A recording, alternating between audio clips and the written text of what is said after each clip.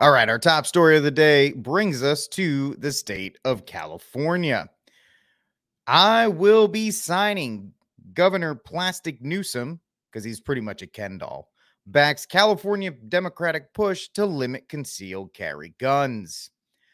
Yeah, here's the problem with this whole thing. If we look at our state constitution guidelines,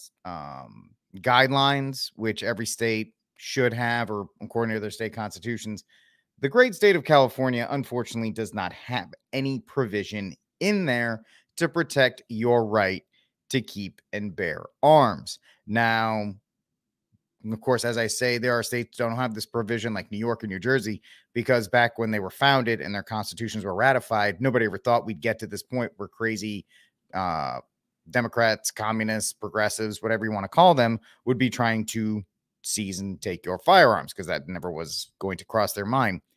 Also, California's had a long time and was a very red state for a very long time that could have enshrined in their state constitution a right to keep and bear arms. But since they don't have that, they have to count on SCOTUS, and SCOTUS is not a quick reaction court to keep your state senators in line. So let's take a look at this right now. The move marks the second attempt at shoring up California's regulations after the June 2022 U.S. Supreme Court decision struck down key provisions of the state's law. Now, this is pretty nefarious of the California politicians, and you hear this throughout the article, is that who are they going after?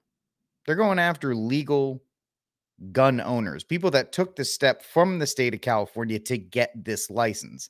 And of course, I would like to remind you, according to Everytown's own statistics, California is number one in gun safety law. It has some of the strongest gun laws in the country and leads the nation for having the most comprehensive system for removing firearms from those who are legally prohibited.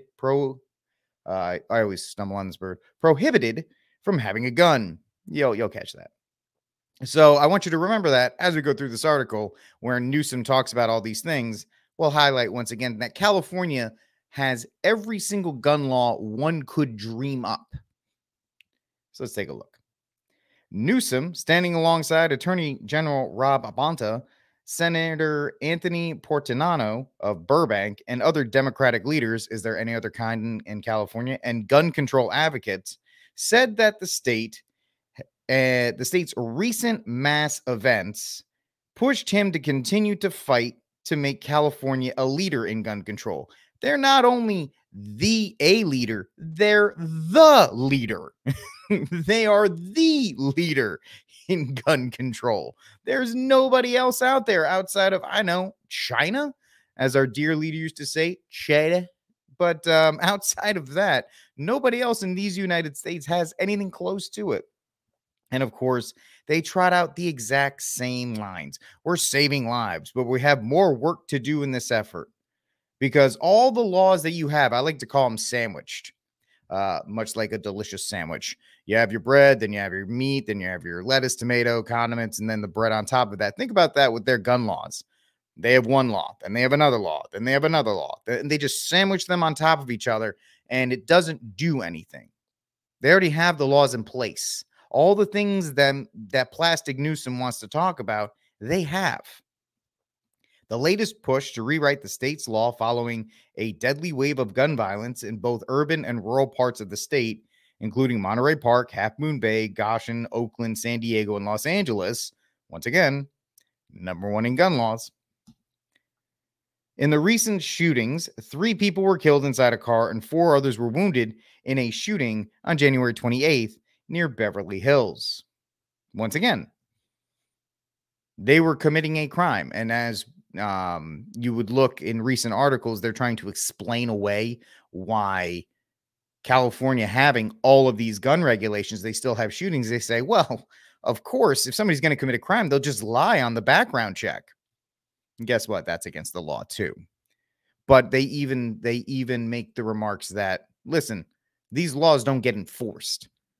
They look good on bumper stickers. They look good at these campaign rallies. They look good in all these other places, but they're never actually enforced. And of course, Plastic Newsom acknowledges that a concealed carry law wouldn't prevent every gun death in California. He states that the state was solving for a pattern. You know what that is? That is a solution looking for a problem of gun violence, including deletions, domestic violence, and police killings. Well, once again, I really do love this website because when they say these things, why don't we take a look at some of the stuff that you have in California, according to Everytown, little Bloomberg's favorite gun control device. So he mentioned domestic violence, deletions, and these other things. Oh, look, stalker prohibition, relinquishment for domestic abusers, prohibition, relinquishment for convicted domestic abusers, prohibition for domestic abusers under restraining orders, prohibition for convicted domestic abusers. What are you talking about with domestic violence, homie? You have every single law you could have on the books and then some. And guess what? They still didn't work in the Moon Bay shooting, because that 78-year-old Asian man who was already convicted or had a history of that kind of abuse still got his hands on a firearm. The governor cited a 2022 study, and they all love citing their studies, which I love to debunk here. That study was actually entitled "More Guns, More Unintended Consequences: The Effects of Right to Carry on Criminal Behavior and Policing." Where? You guessed it, in U.S. cities. In U.S. cities. Now, of course, they want to throw in it's happening in urban and rural areas. Right, because I'm sure the amount of gun violence that takes place in Northern California is equal or above that what takes place in Los Angeles. But of course, the way that this is being framed is this is a statewide problem, even though it's not. So he cited this June 2022 study that said right to carry laws increase firearm homicides by 13% in cities. Like the crime wasn't taking place there to begin with. So Newsom juxtaposed California's effort with Florida legislatures, who earlier this week introduced a measure to allow residents of the Sunshine State to carrying guns in public without a permit as long as they are not prohibited from owning a firearm. Of course, they have to, I don't know what Plastic Newsom has for Florida. Obviously, it's the complete and other opposite of what's going on in California. But Florida's doing a lot better, as some would call Governor Newsom. He's not really doing well for the population, and he just continues to prove this. Who cares what's going on in Florida, man? Florida, of course. Who cares what's going on in that state? That has nothing to do with you. But of course, they have to. Well, look at these people in Florida who have all these rights and freedoms and ability to do things. And it's a reckless approach that endangers everyone and will lead to more deaths. Guess what, Plastic? They voted for it. Did we not just see that the Florida Republicans, and the governor included, had a massive wave in that state? So mind your business. Focus on your state, where you apply every single handgun law and assault weapon law that you can on the books, and it still does nothing, because even by Bloomberg's own count, 3,160 people die of gun violence every year. And I'm not somebody who is happy about that. I'm not. And neither in any way, shape, or form am I happy about that. But if you're going to argue for a stripping of a God-given right, you better give me 0.0 on that. You better give me 0.0, because you can't. So Senate Bill 2, which Portanato introduced on December 5th, would update the state's concealed carry licensing process, add new age restrictions, impose strict gun storage and training mandates, and limit where permit holders could carry firearms in public. Now, unfortunately, you're at the whims of your governor, and you're at the whims of whatever the SCOTUS decides, because you have no state permit or no state recourse for you.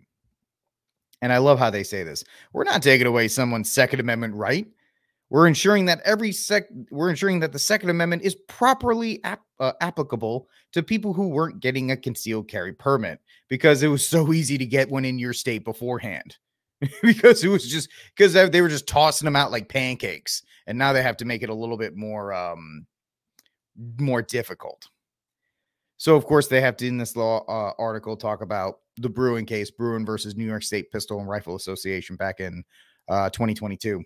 U.S. Supreme Court last year, in the case of New York State Rifle and Pistol Association versus Bruen, invalidated May carry laws in 8 states, including California. Those laws required, and of course, don't worry, the mainstream media will cape for gun restriction. They required applicants to demonstrate a specific need to carry a gun in public. How about I live in LA and I need a gun? And they would handle it responsibly. The courts, I mean, that's the same thing as, you can't tell anybody's intent with something. We don't live in a proactive society. We can't. We don't live in pre-crime areas. The High Court affirmed a constitutional, quote-unquote, right to carry and ruled that the law is subject with subjective standards for concealed weapon permits violates Second Amendment gun rights. That same day, Attorney General Rob Bonta and Portanato introduced plans to make California's regulations as strong as the new legal precedent allows. But on the last night of 2022, the bill was not able to advance by 2 votes.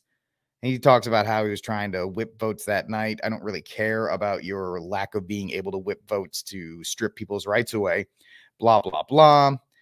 California's lawmakers push for new gun control laws. Now, they say what happens in California will affect the rest of the country, so this is why we got to take a look at it. Portanato's latest attempt, which is Senate Bill 2, largely mirrors the original version of the bill. The bill would require those who want to carry firearms in public to be 21 years or older and have at least 16 hours of training. Permit holders would then be prohibited from carrying their guns in a wide range of settings, including schools, courts, government buildings, prisons, hospitals, airports, and bars. So pretty much nowhere. Legal questions loom over this bill. A district court last fall blocked portions of a New York law meant to shore up the state's concealed carry permitting system, including character requirements and bans on guns in certain places. It is also to be noted that New York does not have a provision within its state constitution to allow you to keep and carry, keep and bear arms. So Sam Padres, the executive director of Gun Owners of California, said his organization is prepared to challenge any concealed carry law that is signed by the governor. Specifically, and I'm sorry if we are lagging right now because we're not having great weather out here, so excuse the lag. So he says that the bill is in a direct violation of what Bruen stated, and they're going to continue to challenge it. So I hope they do well on that. And unfortunately, because they don't have a right to keep and bear arms, they're going to be in a little bit more of a difficult situation. And I don't know.